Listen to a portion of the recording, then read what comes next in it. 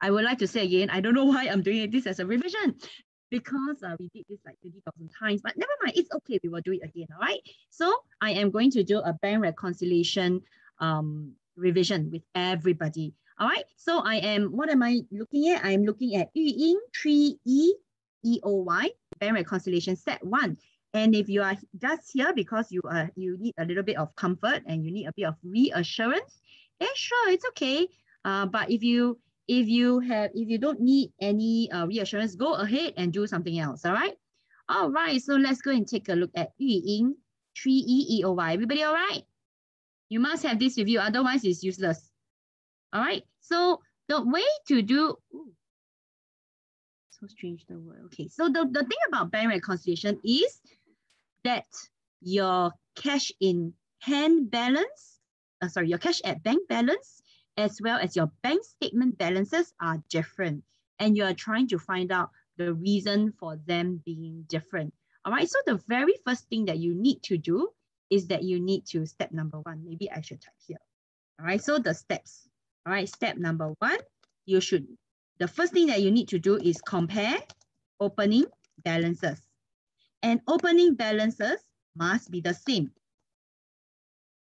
If it's not the same, you will need to find out the reason why it's not the same, and you will need to delete that particular entry. All right, so let's take a look at what this compare opening balance means. Now, as you know, opening balance means the first balance, all right, the first balance on the first day of each month. All right, the first balance on the first day of each month. Okay, and in this case, the cash at bank shows that the opening balance is 9,300. Oh, it's a credit. Makes it even more exciting. It's a credit. All right, a credit means what? It's a liability. In this case, the cash at bank account is a liability. You owe the bank money. This is probably a bank overdraft. Right? Okay, so that is the first thing that we notice, that it's a liability, and we want to compare opening balances. So according to the bank statement, all right, the opening balance is 5400 and it's a debit. All right, and a debit balance inside the bank statement tells you that you owe the bank money. Why is it you owe bank? Because a debit is indicative of an asset. All right. Usually, if you put money in the bank will take it as a liability to you, because as and when you want the money back, the bank has to take the money and give it back to you. That's why it's usually recorded as a credit. However, in this instance, when you see that a bank statement shows a debit, it means that the bank is treating this 5400 as though it's an asset. So you owe the bank money, which is a bank overdraft. That means the business owe the bank money. Now, so the first step, like we mentioned, is to compare opening balances. And in this case, the opening balances is different. Now, if it's the same opening balances, no problem, just business as usual, continue on. But the opening balance is different for this. So if the opening balance is different, what do you need to do next? If the opening balances are different, what you should do is to find the difference, right? So if that's in this situation, find the difference. It will be 9,300 minus away 5,400. And the difference is because of that 3,000. Okay, the difference is due to that 3,900. There's a 3,900 difference, which in this case, the cash at bank, you owe more money to the bank than what your bank statement records. So what is this 3,900? If you take a look at your bank statement, you can see this nice 3,900, right?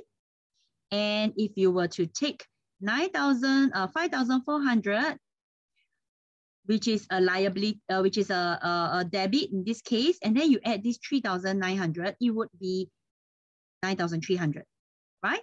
So the difference is because of this 3,900. What is this 3,900? All right, so let's take a look at the check number. In this case, the check number tells you that it is check 1001. But if I were to look at my cash at bank account, I notice that my checks all start with 1002. So what is this 1001? 1001 is actually last month's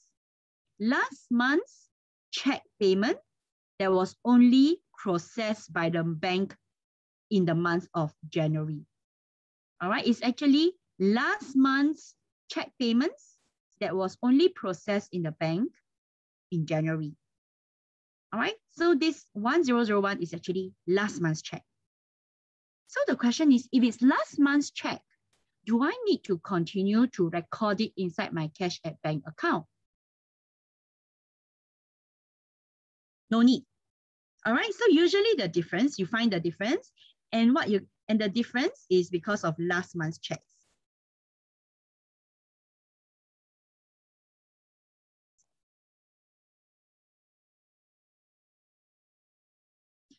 So the last month's check is not recorded by the bank in the bank statement last month. So it was recorded in the bank statement this month. Okay, recorded only this month. And because it was already recorded inside the cash at bank account, all you need to do is to cancel this check.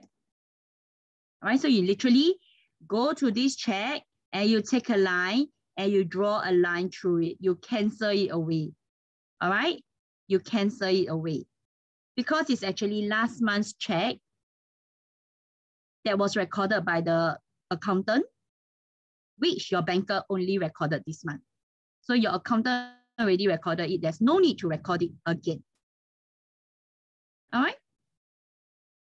So step 1, compare opening balances. Okay. Now, step number 2. So that answer one of the question already.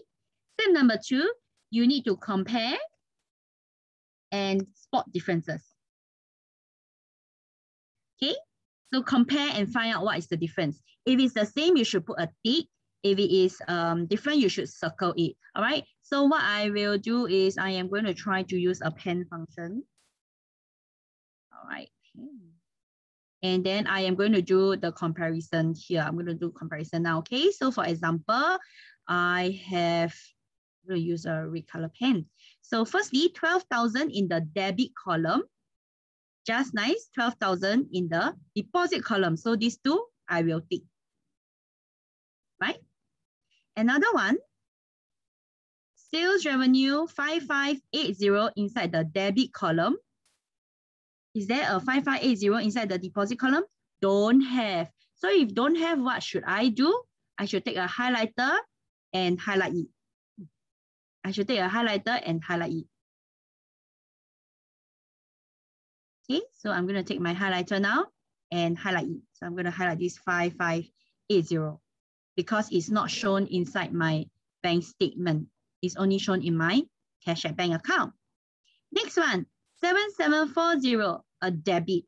All right, debit 7740, which means I received 7740. Is it shown inside the bank statement? Yes, it was shown on 21st of January. So I tick both because similarities I tick, differences I highlight or circle. All right, must do this. Trade receivable Tiger 10230. Is it found in the bank statement? Yes, it is found on January 22nd, Tiger. Next one, there is in the credit column. Now we know that a credit column in the cash at bank account signifies there is a minus, right? So cash at bank minus $930. Is this shown inside the bank statement? 228, don't have. So don't have, what should you do? You should highlight it.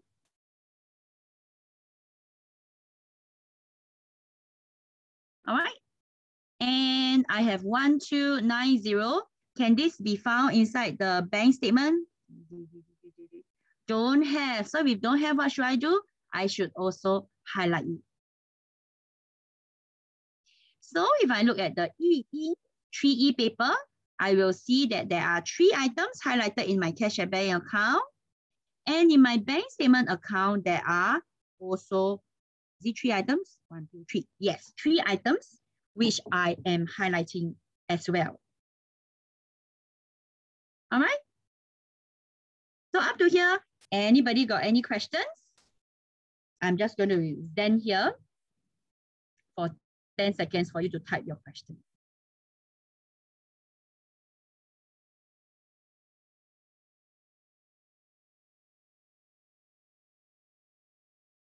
No questions. Okay, so we are going to proceed on to the next step. Now, step 2, you already compare and then you already spotted your difference. Step number 3, what are you going to do? You are going to update cash at bank account.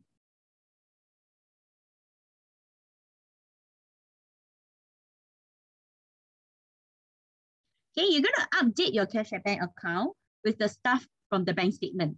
All right, so which stuff are you going to you're going to update it with? Okay, so basically, right, your cash at bank account is this number at this point in time. Right, your cash at bank account is this 24,030 debit. All right, but we know that this is not the latest balance because there are some stuff in the bank statement which you have not recorded yet. So which of the stuff in the bank statement have you not recorded? Can you see all these tick ticks?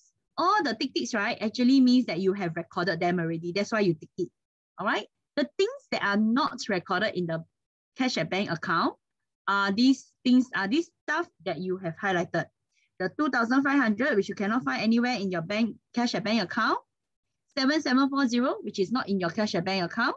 Oh, it is in, but it's like on the wrong column, you see. The 7740 is actually a debit in your cash at bank account, which you tick against the deposit. But this 7740 is a withdrawal, and it tell you that it's a dishonored check. So alarm bell should be going off by now, right? So this dishonored check is not shown in your cash at bank account. You will need to update your cash at bank account.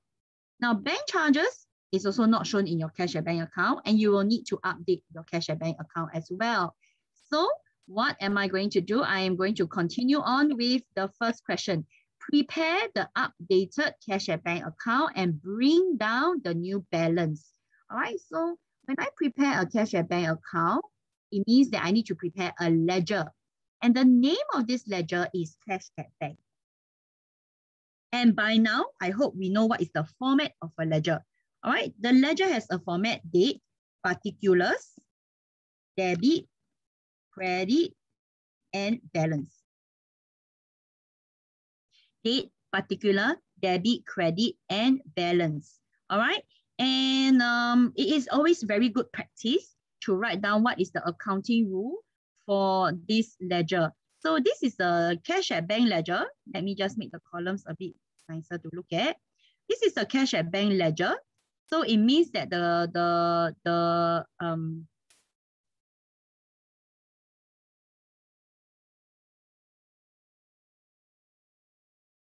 okay, so it means that the accounting rule is plus minus, meaning anything on the plus side, anything that increases cash at bank, we will record as debit. Anything that reduces cash at bank, we will record it as a credit. Right? When we want to do the third step, which is update cash at bank account, the question is, do we start from 9300 credit or do we start from 24030 debit? Which number do you start from? The logical answer, because all of us are lazy people, we should start from 24030 debit. You cannot start from 9300 because in between 9300 and 24030, there's actually a lot of transactions. Can you see all these transactions which I'm highlighting? All right, all these transactions, you know, and if you start from 9300, you have to record all these transactions again.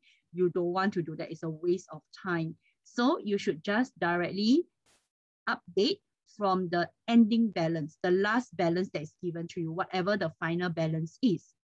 And in this case, the final balance is 24030 debit. And that is what I will do. Prepare the updated bank account at 31st of January 2020. and bring down the new balance. So I will start with 2020, January 31st, balance brought down would be 24030 debit. Okay? All right. Now, what do I update with? Like what we mentioned just now, when we update our cash at bank account, we will update it based on the bank statement, whatever we have circled or highlighted. All right, those differences. And when I update, it is all with the as at 31st of December, 31st of January. All right, because I only found out on 31st of January. So I will update using 31st of January date. So I'm going to start first with direct payment, nickel, withdrawal, a withdrawal from my bank statement at 2,500. The favorite thing for all students to do is to just copy this and type it down like that. And it is wrong. Wrong. Cannot type enough X's to emphasize this. All right. You will not get any marks. I promise you that you will not get any marks if you are going to type a direct payment nickel. You cannot just copy it like that. If you just copy it like that, you will get 0. All right, because you have not shown me that you know how to read a bank statement. Now, if you know how to read a bank statement, you know that a withdrawal, in the withdrawal column, you paid nickel $2,500. So if you paid nickel $2,500, nickel must be somebody to you. All right, so who is nickel to you? There's 2 options. Nickel is either a trade receivable or a trade payable. There's only these 2 options. It's either a trade receivable or trade payable. All right. And in this case, because you are paying nickel, he cannot be a trade receivable. Since you are paying nickel, nickel is your trade payable. All right. So direct payment nickel, don't write direct. Write trade payable. Nickel. Can?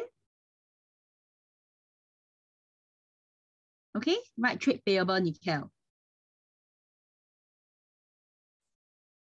Right, trade payable nickel, you paid nickel $2,500 from your bank account. It's a withdrawal from your bank statement. So cash at bank, you're going to write minus 2,500 from your cash at bank account in the credit column. I'm using my trusty calculator. My balance is going to be 21530 debit. Okay, so I recorded this already. So yay, I have recorded. I recorded my 2500 already. Okay, I recorded my 2500. This one recorded already. So I am just going to put a tick here so that I know I have recorded it. Tick here. I recorded already. All right, next thing. Next one I want to record is my dishonored check. This transaction here. I'm going to record this dishonored check. I'm going to update it in my cash at bank account. All right. Now, a dishonored check, this is a withdrawal. So what I'm going to do is I'm going to write down in the credit column of my cash at bank account, which is a minus 7740. All right. And then what am I going to write here? So again, a favorite thing to do is for students to copy directly and say it's a dishonored check. And if you do this, you are bound to get it wrong. You will definitely, confirm plus guarantee, get it wrong. You're not allowed to write dishonored check because there's no account called dishonored check. Instead, you must find out who is the person who dishonored the check. All right. And if we go back again, 7740 actually relates to this 7740 over here lah. Okay, so this trade receivable funding. This teacher very nice, no? Right here, trade receivable funding. I won't write trade receivable funding. I will directly just write funding. All right, I will just write funding. Then I will leave it to you to decide whether is it a trade receivable or trade payable. Evil, right? Yeah, that's me. Okay, so how do I decide whether funding is a trade receivable or trade payable? Now, in this case, 7740 is actually in the debit column. So which means that this business receive money from funding. All right, you receive money from funding. And if you receive money from funding, Fundee cannot be a trade payable. You took money from fundee. So if you took money from fundee, right, fundee is a trade receivable. All right, so you cannot just write dishonored check like this. You must say, this is a trade receivable from fundee. All right, it's a trade receivable from fundee. What has happened here? So basically what happened is fundee paid you 7740 over here. He paid you 7740. And you, being the gullible wretch that you are, deposited it in the business bank account. And then your banker also said, yeah, fundee paid you 7740. But then after that, fundee, that despicable wretch, actually has no money in his bank account. And because he has no money in his bank account, right, cannot pay you.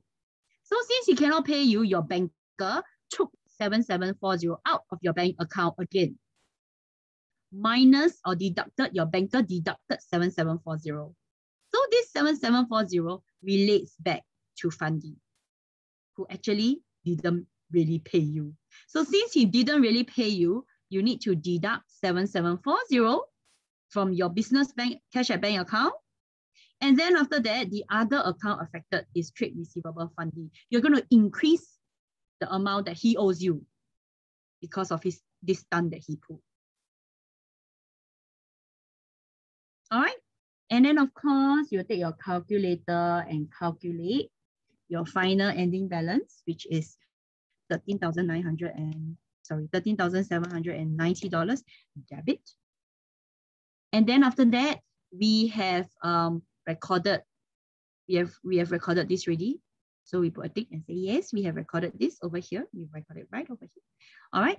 And then the next thing that we are going to record is our bank charges. Now, bank charges, quite straightforward. Everybody loves bank charges and knows what bank charges is, right?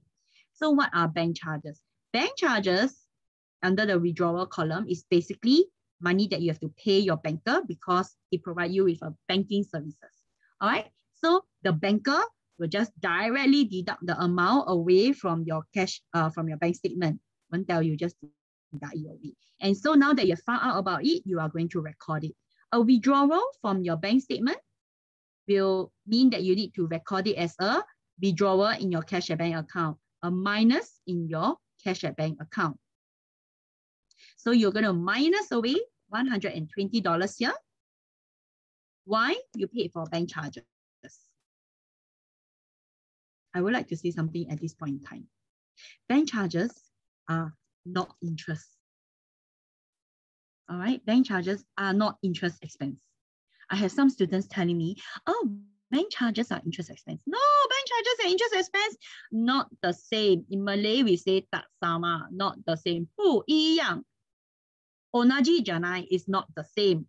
All right, bank charges are charges that the bank charges you because they provided you with a banking services. They allow you to have a bank account with them. Then they allow you to put money in the bank, withdraw and deposit, etc. So the bank charges are related to the bank account that you have. All right. Now, interest is related to the bank loan that you borrow from the bank. All right. So interest expense is related to loans, bank loan. And in this case, this is a bank statement. It's not. It is to tell you how much money you deposited in the bank. It's not interest. If it's interest, they will very clearly and directly say that it's an interest. So you will see one line called interest, and it could be an interest income or interest expense, okay? So bank charges is not interest. You found out about these bank charges on 31st of January. So you're going to write it down on that date. And then the balance, $13,910. Okay? People calling me so anxious. All right, apart from that, you are done. And so now you're going to bring down the new balance. So when you bring down the new balance, it is February 1st and balance brought down. And you're going to record it as 13,910 debit. Yes. Everybody okay from here? 4 marks. Where would I give you the 4 marks? I would have given you the 4 marks here. Okay, so I'm just going to pause a little bit and let you absorb here.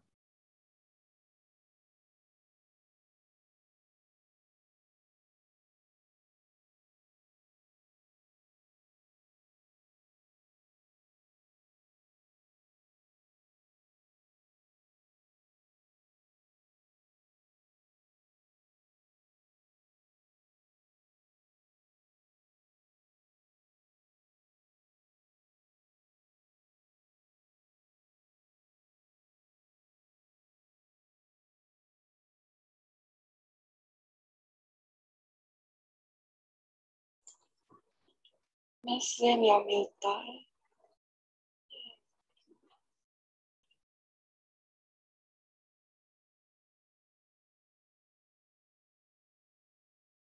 Okay, I just realized I'm on mute.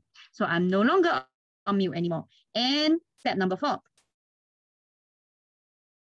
After you update your cash at bank account with stuff from the bank statement, you will need to prepare bank reconciliation. All right, need to prepare bank reconciliation. So what numbers go into your bank? Oh, sorry, I forgot to tick. So now I'm going to tick. This one I record already, so I tick. Okay. All right. So now I'm going to do the last step, and the last step is to to prepare bank reconciliation. Now you see all my bank statement numbers, so everything that I forgot to update my cash at bank account, I have already updated. See, it's all been ticked already. All right, but the problem is this: why is my cash at bank balance still different from my bank statement balance? You see, when I update everything already, my cash at bank account is $13,910, right? According to my own records as an accountant. But then, according to my banker's record, it is not $13,910. According to my banker's records, it is $10,310. So why is there a discrepancy? Why is there a difference of like 3,000 plus, I guess? Right? What is the difference due to? The difference is due to these 3 things hanging out here. These 3 yellow color highlighted items here. All right. So basically, what has happened is you have recorded everything inside your bank statement into your cash at bank account, but your banker has not recorded these transactions into the bank statement yet. He will record it probably next month. All right. So you need to prepare the cash bank reconciliation. Why? The bank reconciliation will show why there's a difference between these 2 green numbers. The bank reconciliation will show why there's a difference between your bank statement number and your updated cash at bank number. The difference is due to these 3 items. Now, these 3 items got name one. All right, so these 3 items are called timing differences. All right, so these 3 items, they are called timing differences. So let me just like draw like that. All right, timing differences.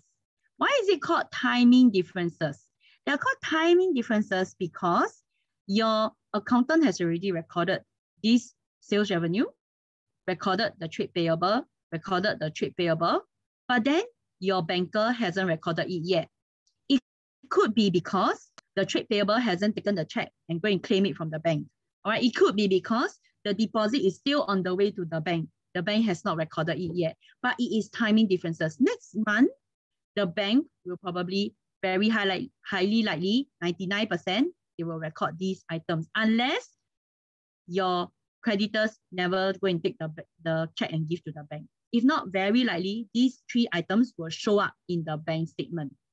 All right, but it is still a good form of internal control that your business knows exactly what is causing the difference between your cash at bank account, 13910, and your bank statement number, 10310. Your business still should know what is the items that's causing the difference between these 2 numbers highlighted in green. And in order to very clearly say out what are the items which are causing the difference between the 2 numbers highlighted in green, the business need to prepare a bank reconciliation. Prepare the bank reconciliation statement. And that is what we are going to do next. The bank reconciliation statement shows the differences, the items that are causing the differences between the cash at bank account and the bank statement number. Okay, and keeping that in mind, I am going to prepare the bank, the bank reconciliation statement now. And the bank reconciliation statement should always start with the business name first. So it's called Fit for Square. Now, you also need to tell people what statement you are preparing, all right? And usually, the question will give you the title of the statement, which I have highlighted in green in this case, all right? So the title of the statement is also given to you. All you need to do is to copy it, all right? So bank reconciliation statement as at 31st of January, all right? And then usually, if there's a nice student, will highlight something. So to let the teacher, it's easier for the teacher to read. Only one column, a dollar sign. There's no debit, no credit in this bank reconciliation statement. Now, what do we start off first with? We're going to start off first with our bank balance first. So I will type here, balance as per bank statement. What's the meaning of the word as per? As per, this one, basically just means according to. Okay, as per means according to. Okay, but the balance according to the bank statement. Except that in the exam, you don't have to write according to, you just write as per can. Now the balance according to your bank statement. Which one is bank statement? This one 31910 or 30130.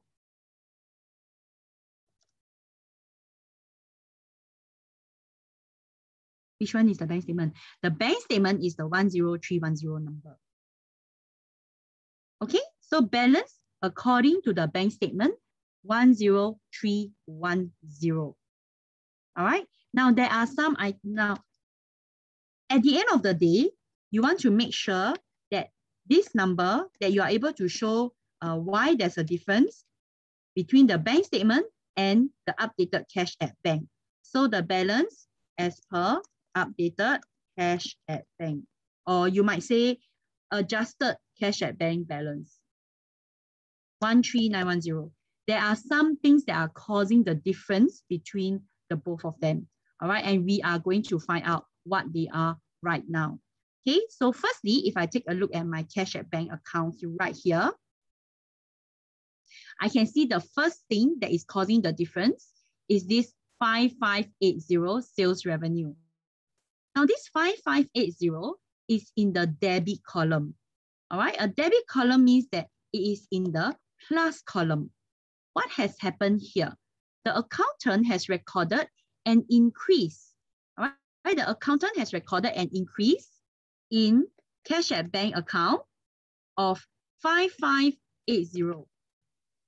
5580. Increase in cash at bank account of 5580. But the banker never recorded it. All right, the banker didn't record it. The accountant record already, but your banker never record. All right, since your accountant recorded already, but your banker, this number here never record, what you're going to do is that we are going to put this amount under add. Add something, something, something. Later the name I will tell you, okay? Add what? Add sales revenue. And the amount of sales revenue in this case is 5540. 5580. 5540 or 5580. See you again. Sorry, 5580.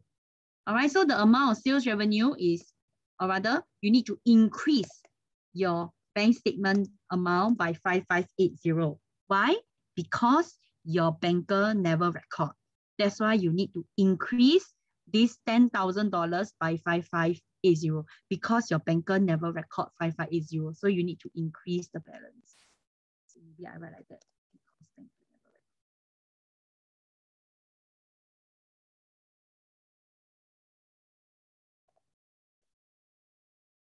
Okay, the banker didn't record it. And if the banker never record it, right, you need to increase the amount of the bank statement. Okay, so that's why you are increasing 10,000 310 by another 5580 because your banker never increased. So you need to increase for him. All right. Now, such increases or such deposit is known as deposits in transit. What does it mean? It means that your banker, this deposit, right, is literally on the way to the bank. The banker will receive it, but he hasn't received it yet. That's why he cannot record it as surplus. So the special name for this is called a deposit in transit. Okay? Now the other items, so now you put this 5580 inside your bank record already, right? The other two items are your trade payables inside the credit column. So what happened to this? Your cash at bank account, your accountant recorded a minus 930 minus 1290 minus away, minus cash at bank. But then your banker never record. Your banker did not record minus. All right, since your banker did not record minus, that is what is causing a difference between your updated cash at bank account and your bank statement. And if that's the case, in your bank reconciliation, you will have to deduct these two amounts away. Less. There's a special name for it. Later we talk about the special name. Okay. Less what? There are two names. You know there is, they tell you is trade payable JD supply. So you just type whatever. This one you can say whatever is given there. So trade payable JD supplies. All right. And it is a less, right? So you need to minus away. Minus $930. All right. Why minus? Because again, your banker never record. Banker did not deduct.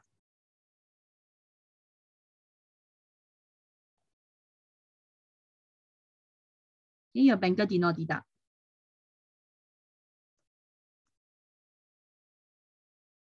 So that's why you have to deduct here. Okay, your banker never deduct. That's why you are deducting now. Deduct away from what balance? From the bank statement balance. That's why I see minus, huh? Okay, so this is one of the items. There was another item which you also deducted, but your banker never deduct. The banker. So trade payable here. And equipment work. All right. So equipment work, there was a payment which you correctly recorded, but your banker never deduct. So you minus away. Same thing, banker never deduct.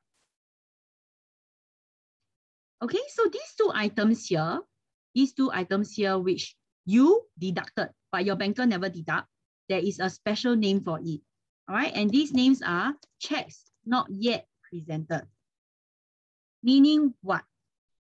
You wrote a check to JD Supplies and you wrote a check to Equipment World, but these two creditors didn't take the check and claim the money from the bank. So that's why the banker didn't deduct. All right, so these checks have not yet been presented to the bank for payment. So the special name for such checks is checks not yet presented because the creditor hasn't presented the checks to the bank for payment. Okay, so at this point in time, you should take a calculator and calculate everything. And it should be very nicely equals to 13910. So you should take 10310 plus 5580 minus 390 minus 1290. It's not the same. Why? Did I make a mistake somewhere? So after I calculated, right, I discovered that it's different. So now I have to go and find the mistake. I made a mistake somewhere and I need to find my mistake, okay? If you spotted my mistake, can you please help me?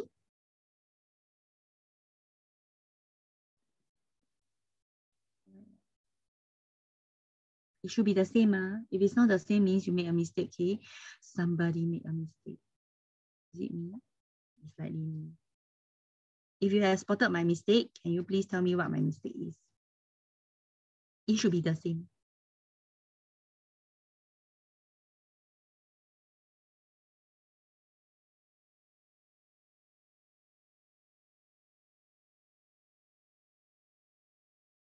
check again. Can you please use the chat function so that I know you're talking to me? Okay, let's check again. 930 250 7740 120. Alright, what? Did I type wrong something? 24030 24030 minus 250 minus 7740 minus 120. Oh, it's wrong. I calculated wrongly here.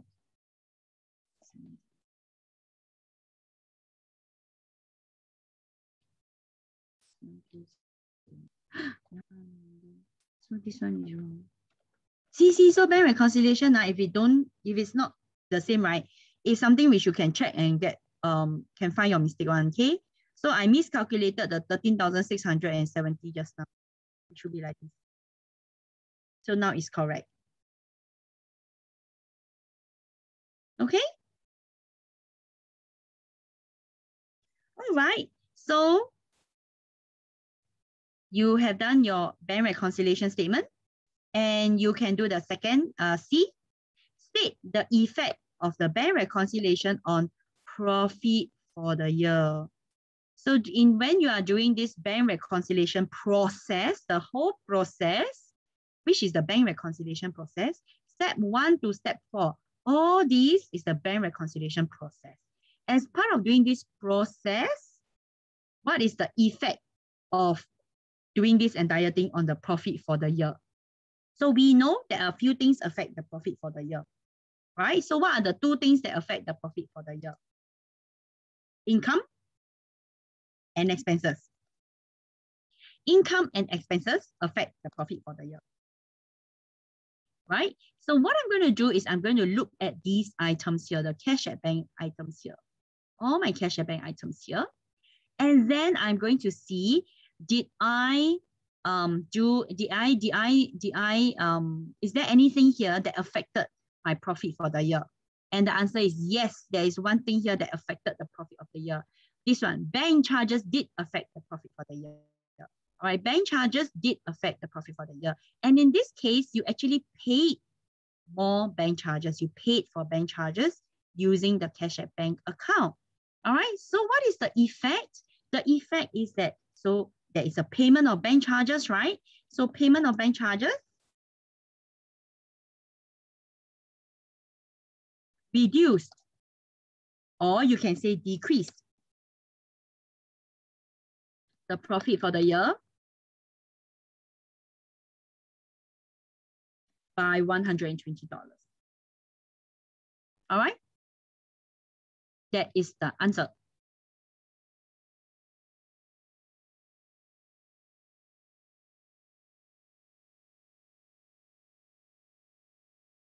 Okay.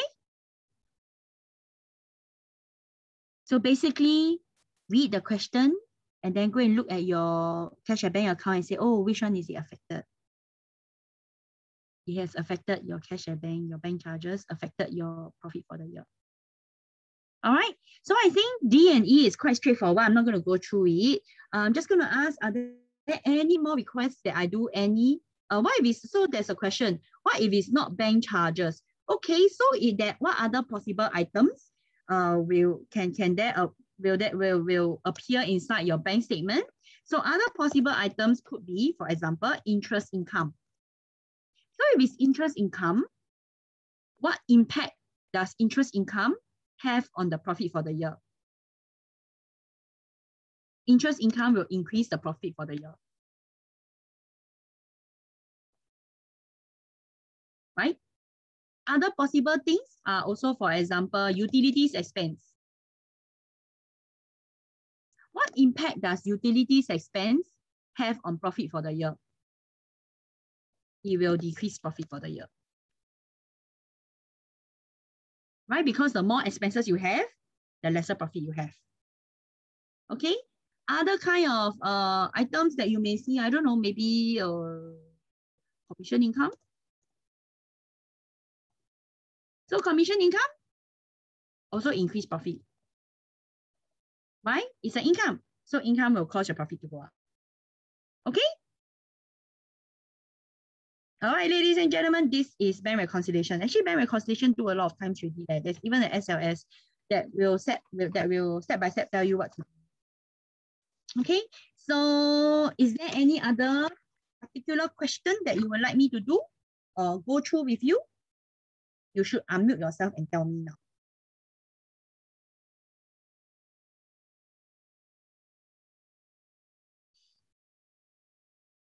If not, a good question. Yes, Trisha.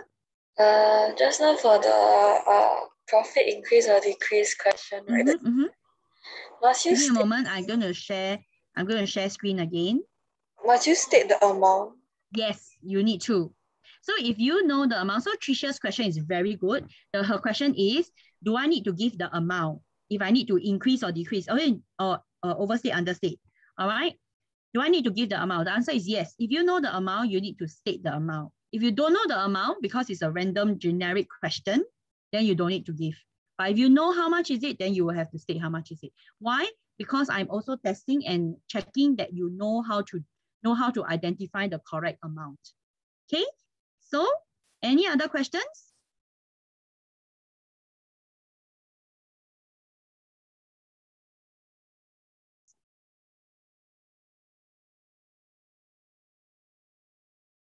So the good bank rec questions to try are these questions lah. So set 2, bank rec set 2, Temasek 3N. It's quite a good set, quite a good question for you to try. If you can do Temasek and get the answer correct without referring, you should be able to do. All right. The other 2 questions are little bit little bit small, difficult. Oh, you can do Yishun 3Y also. Okay, you can also do bank rec set 1, Yishun 3E. Also okay, not too bad. Look okay. All right. And if you can do these 2, you will be fine. You will be fine. So where do you get the answers from? You all know where to get answers for all the practice papers?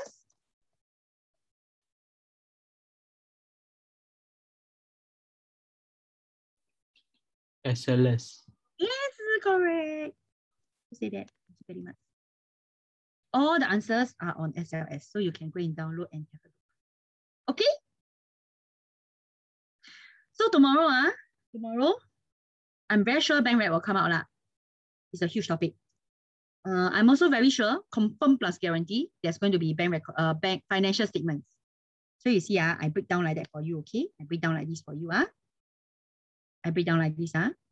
These are the confirm will come out question. Right? Financial statements.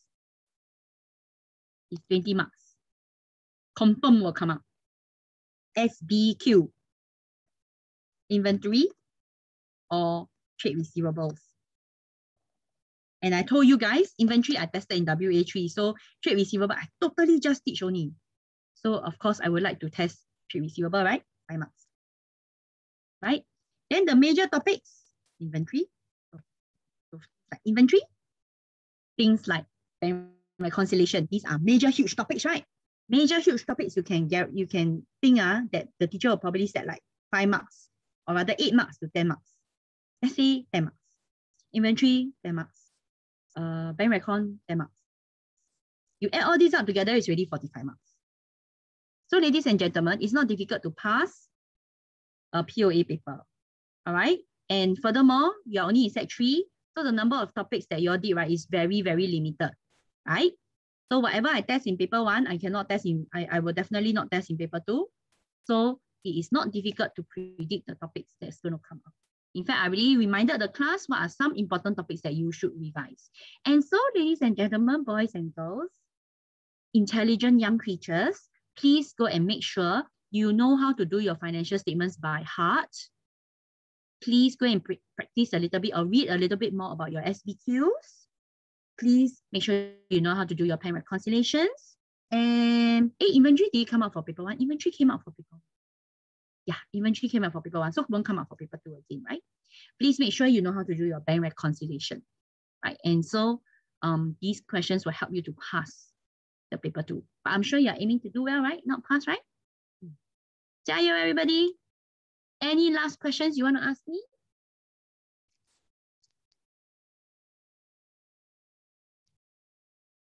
Any last questions?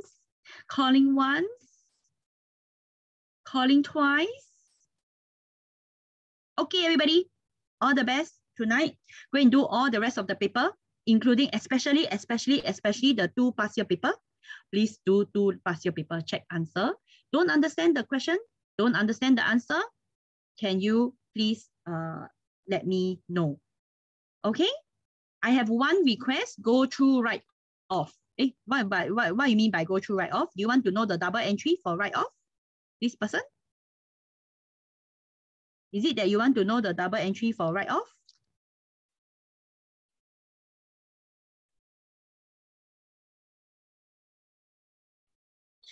Wait, trade receivables will come out again.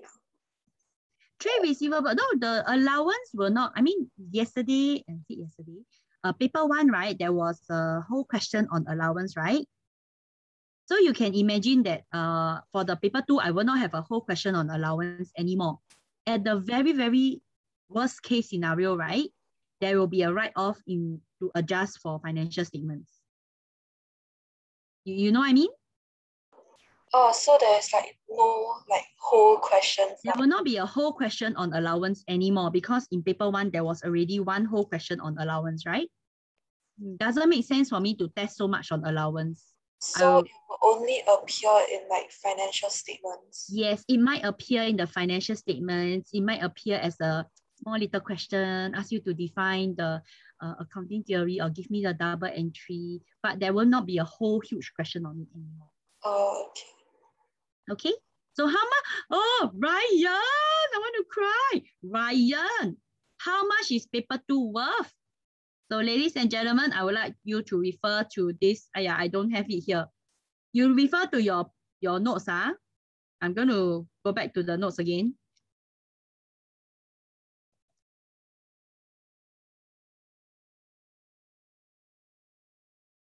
So I'm just going to refer you back to my notes here.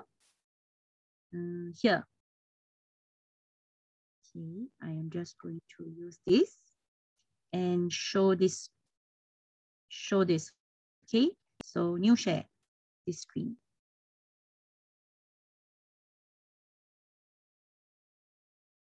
Okay, so I'm just going to refer to us, everybody here, and remind you paper 2 is 2 hours, 60 marks, right on foolscap paper.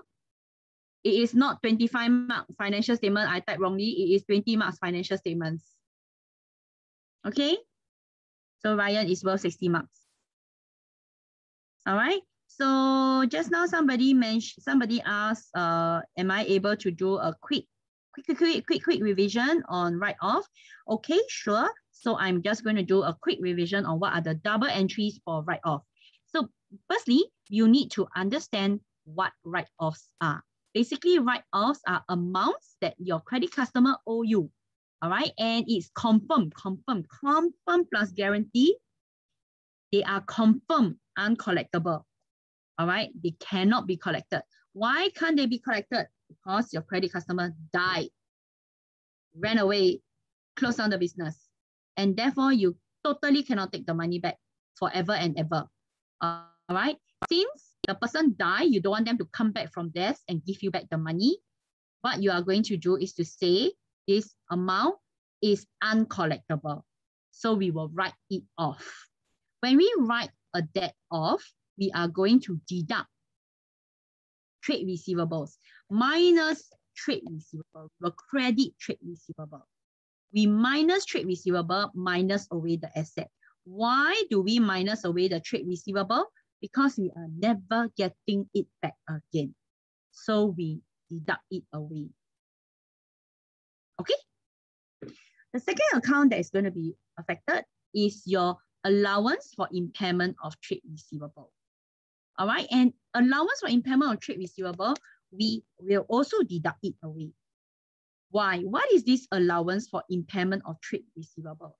Now, an allowance for impairment of trade receivable, right, is basically an estimate. It is an estimate. Last year, you estimated the amount that is likely to be uncollectible. Right? So last year, you actually estimated an amount which maybe cannot collect. And then you put aside this allowance. It's like a buffer, a little bit like a buffer. You set aside a buffer, all right, of debts which you think an estimate may not be able to collect, all right? Now, in this year, it really happened, okay? This write-off, this person really cannot pay you. So what you do is that you deduct against your buffer, all right? So you minus away from your allowance of impairment of trade receivable, all right? You deduct it against your contra asset, which is your buffer. Because last year, you predicted maybe a certain amount cannot pay. And if this year really happened, that person cannot pay. All right, so you deduct against this buffer. So this is the double entry for a debt to be written off. All right, you will minus away the allowance for impairment of trade receivable. Okay, now, how does this lead on to your adjusting your allowance at year end? So when you adjust your allowance at year end, right? Firstly, it's done at the year end, right? It's done at the end of the year. The accountant will look at the original allowance balance, whatever is written off, and then the ending balance, and then they will decide whether to increase or reduce the allowance. So in this situation, I taught you this little thing to help you to calculate. It's called the OWE, right? So O stands for original balance, original allowance. All right, in this case, the original allowance is usually a percentage, all right? So a percentage, so let's say 10% of your trade receivable, which is say $10,000. All right, so 10% of $10,000 is always a percentage lah. So your original allowance in this case is $1,000. All right, now you deduct away your write-off. So just now you also write-off minus trade receivable, the other account affected is minus away allowance for impairment. So what you do is from this $1,000, you minus away. You minus away whatever the write-off is. All right, whatever that is written off. If $100 is written off, you minus away the $100. Sometimes there is more than one write-off. Sometimes there is more than one write-off. Sometimes only lah, not all the time. Okay, so if there's more than one write-off, you minus away more than one write-off. Now, what does the E stand for? E stands for ending allowance. Again, the ending allowance is a percentage of your trade receivables. All right, let's say your trade receivables in this case at the end of this year is $15,000. So 10% of $15,000 will be $1,500, right? So how much should I increase or decrease my allowance? Now that depends, so you have to work it out, right? So $1,000 allowance minus of 100 minus of 300. After deducting all my write-off, my allowance is $600. All right, so my allowance now is $600, and the ending allowance I want is $1,500. So my allowance need to increase by how much? Need to increase by $900. Okay, so that's how you use the OWE. Your allowance need to increase by $900.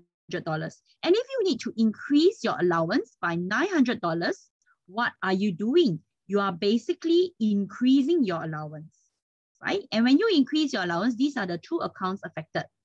Firstly, of course, you increase your allowance for impairment of trade receivables.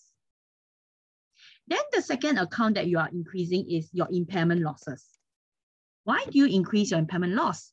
If you think that there are more people who cannot pay you, naturally, you are going to make more losses. All right. So if there's a higher estimate of people who cannot pay you, right, it's very likely that you're going to make more losses. That's why when your allowance increase, your impairment loss also increase.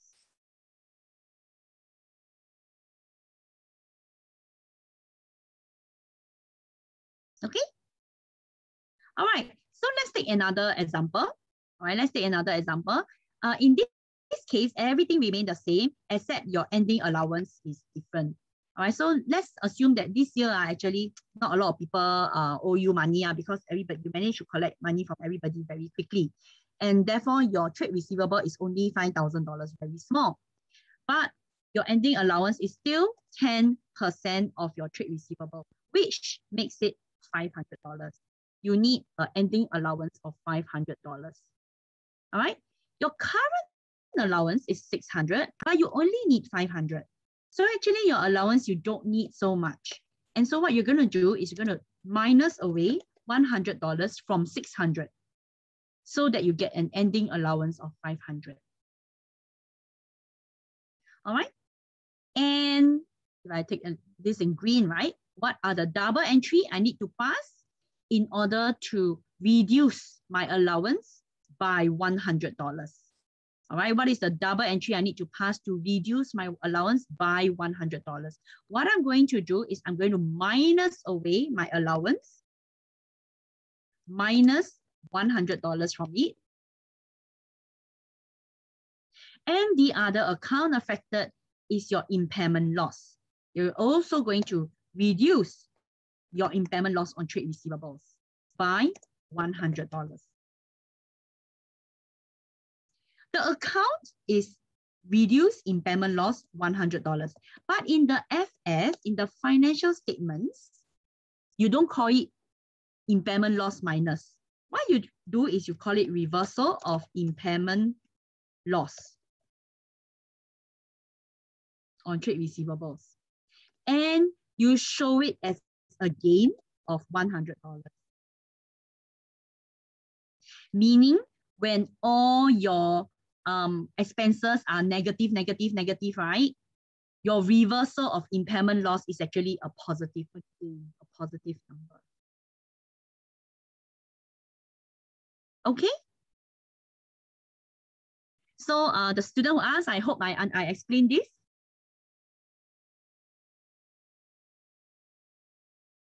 Is there any other question that you would like to ask me on any topic at all? I'm going to do this. I'm going to run to the toilet and come back again. In the meantime, you all stand there and then think of any other final question you would like to ask me, okay?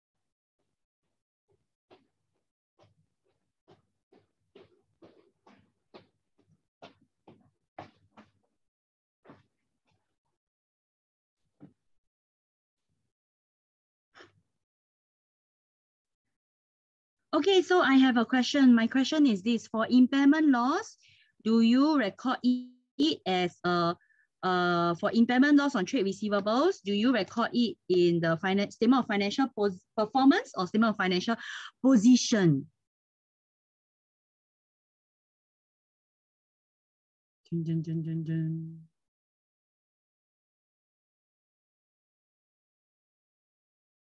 So I'm going to go back again to my double entry. Here, over here, my double entry over here. And I would like to draw everybody's attention to the statement, to the impairment loss accounts, which I am going to highlight in yellow.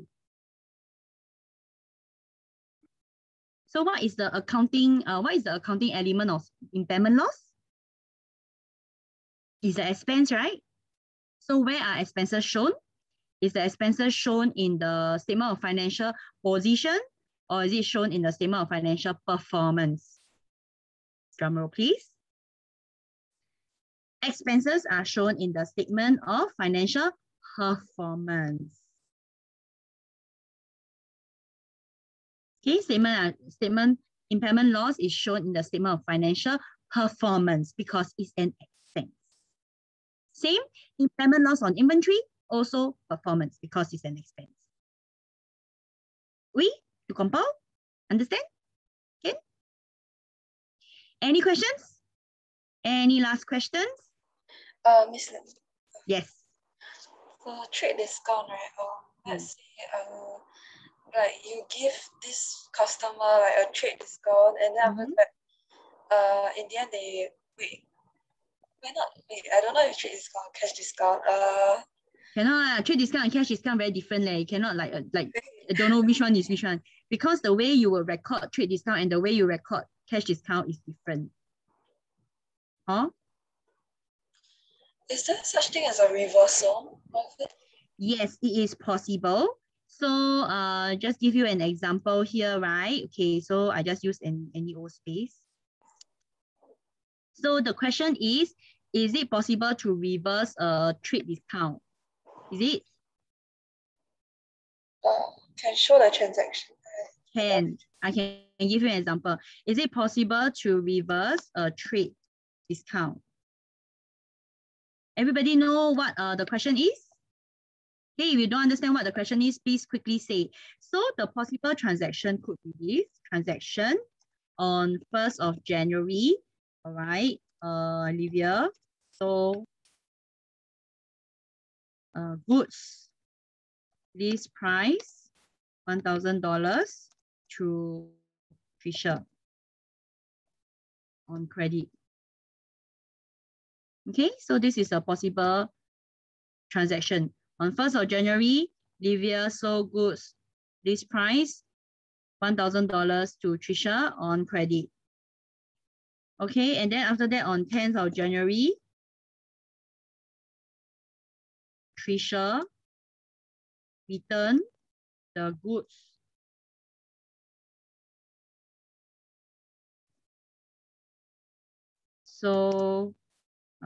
return the goods on 1st of January to Livia. So is it, oh, wait. Trisha was given a 10% trade discount. So Trisha, are you referring to such transactions? Yeah. Okay. So how do you record these transactions, right? So firstly, if you, so let's say you are, assume that you are Livia lah. Okay, you are Livia. You sell goods, $1,000 to Trisha on credit. All right, so Trisha was given a 10% trade discount. So what are the two accounts affected? Firstly, when you sell goods at $1,000 list price, this is actually the selling price. All right, it's not the cost price. So they have only given you selling price information for this transaction. So the two accounts related to selling price, since you sell goods, you are going to record sales revenue. There's an increase of sales revenue, a credit of a certain amount. How much is it? Your original price was $1,000 and you gave Trisha a 10% discount. Okay, so you should take $1,000 times 90%, because the 90% is the final amount that Trisha needs to pay you. All right, the 10% is a trade discount. She don't need to pay you that 10%. All right, so sales revenue is $900, 1,000 times 90%. Okay, the 10% is a trade discount. And I just want to remind everyone again, trade discount is not recorded in Livia's book. Livia or Trisha's books. Nobody records the 10% trade discount. It's as though it never happened. Not that it never happened, that as though like the final selling price is $900. All right, it is not recorded anywhere. Okay, now just want to highlight to you that Trisha bought the goods on credit. And since Trisha bought the goods on credit, it will be recorded as trade receivables because you are Livia. Trade receivables, Trisha, increase by $900 because Trisha needs to pay you $900.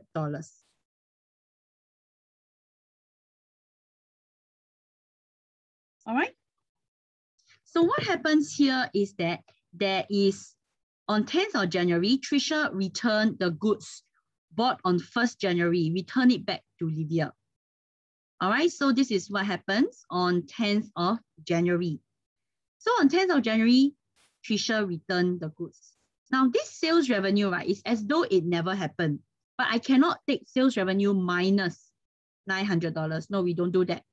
Instead of sales revenue minus $900, I record it as a sales returns, increase it, and it debit $900. Why sales returns? Remember that sales return is a contra income. It is a reduction of income. All right, I also want to remind you later on, inside your financial statements, all right, inside your financial statements, this is actually what happens. In your financial statements, you will record sales revenue increased by $900, right? But then because Trisha gave back to Livia, Livia will actually record less sales returns and it will reduce by $900. Okay, so when Trisha returned the goods to Livia, you don't minus away the sales revenue. What you do is you increase sales returns so that later in the financial statements, we can see the sales returns over here. Why is it that I want to record under sales returns and not sales directly minus off against sales revenue? Because as a user of the financial statements, it's important to see the amount of goods that get returned returned by the customer to the seller. All right. Why? Because you all know when we return goods, right, it's because the goods destroyed, the goods damaged, Miss Lim, Livia sell wrong goods to Trisha, send her wrong color. So by looking at this sales return number, right, we can get an idea of whether Livia is selling quality goods or if her customer service is good. If the sales return is super, super high, right, then you can imagine actually Livia is not a very good supplier. All right. So sales return will increase by $900 and trade receivables, Trisha don't need to pay me this amount anymore. Why? Because she returned me the goods. All right. Now she returned me the goods, so I record trade receivables, Trisha minus credit $900.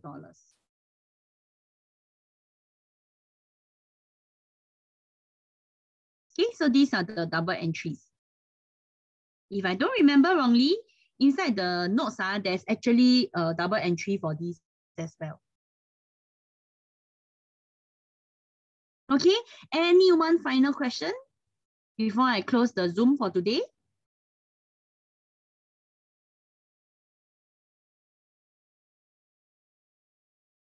All right, there is the recording for the Zoom, so you can go back and have a look. But I have to say that the recording for the Zoom will take a while because Zoom will take a while to convert it and send the email to me and give me the link.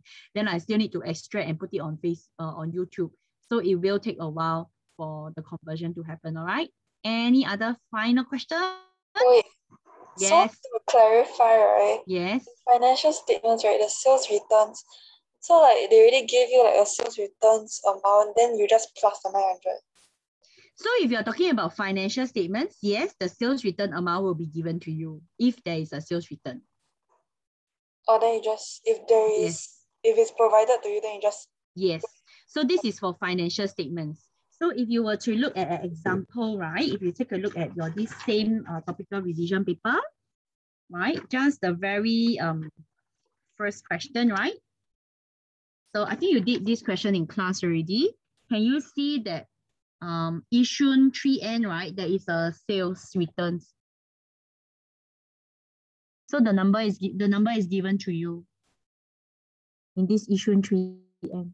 All right, so if it's a financial statements question, right, the number is going to be given to you. And it is unlikely that the adjustment is going to be very complicated. This kind of adjustment will happen for trade receivables, trade receivable ledger. Where to find? Go back and find the video which I recorded and go through that again. Okay? Any final question? Calling once? Calling twice? Okay, the auction is closed. Goodbye, everybody. Today, go home and do more practices, okay? You have all the practices, you have all the resources at your fingertips, is whether or not you want to use it or not, okay? Bye-bye, everyone. Go, go. Bye. Bye. Bye. See you tomorrow. Let me feel happy while I'm marking your papers, okay? Don't laugh. Who is that laughing? I heard you. Okay, bye-bye. Bye-bye. Bye-bye. I'm still available tonight. If you got a question, ask me, okay? Bye-bye, everybody. Work hard. Bye. Don't disappoint yourself. Bye-bye. Bye, Jia-En. Bye, Ryan. Bye, Trisha. Are you there or are you just hanging out? I'm still here. Okay, good Okay, job, bye. Ryan. Bye. Do work, do work. Bye, Jia-En. Ask your brother do work also. Jia-En, are you there?